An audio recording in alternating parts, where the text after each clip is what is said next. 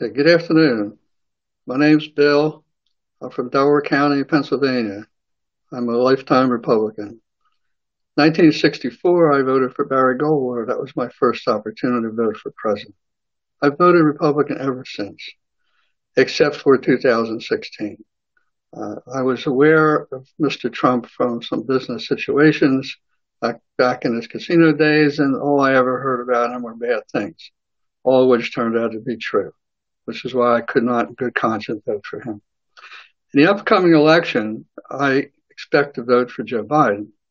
Joe Biden, first of all, is a Pennsylvanian originally, a good man, a good family man. He's had a number of tragedies in his life that could have defeated other people, and he stood up. He befriended John McCain, the opposite of him in Congress, but it shows you that he can reach across the aisle.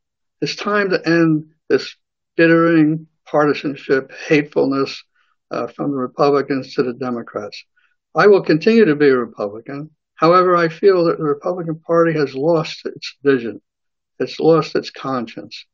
And I believe they may risk losing the Senate in the upcoming election. And it's embarrassing that the senators in the Republican Party have just gone along with everything during this administration. It's very sad.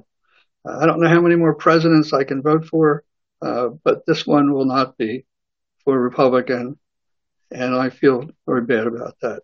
Thank you for the opportunity to give my opinion, and I wish Joe Biden the best. Thank you.